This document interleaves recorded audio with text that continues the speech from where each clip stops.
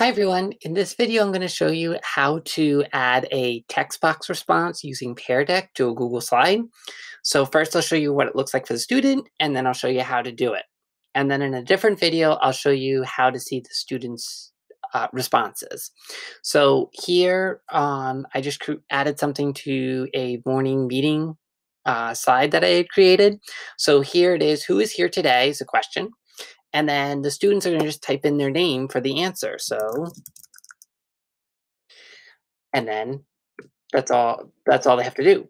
Now, something that's kind of cool about this is that if you had like a question where you wanted a discussion, then the kids can add more responses here and you can show the other students' responses so that then they could add more responses to it.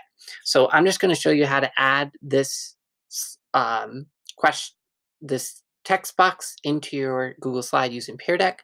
So this is the student side. Let's go over to the teacher side.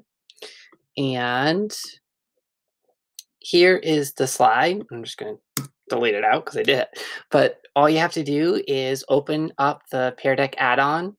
Mine's already open inside, but just to show you, click Pear Deck, open your Pear Deck add-on. And it shows up over here. In this one, we're going to do a text answer.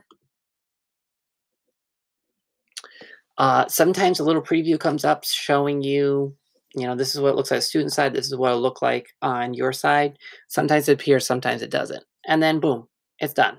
And then you would share this with your students. In another video, I show you how to share this with your students depending on what platform you're using, whether it be Google Classroom, Class Dojo, Dojo, or Seesaw.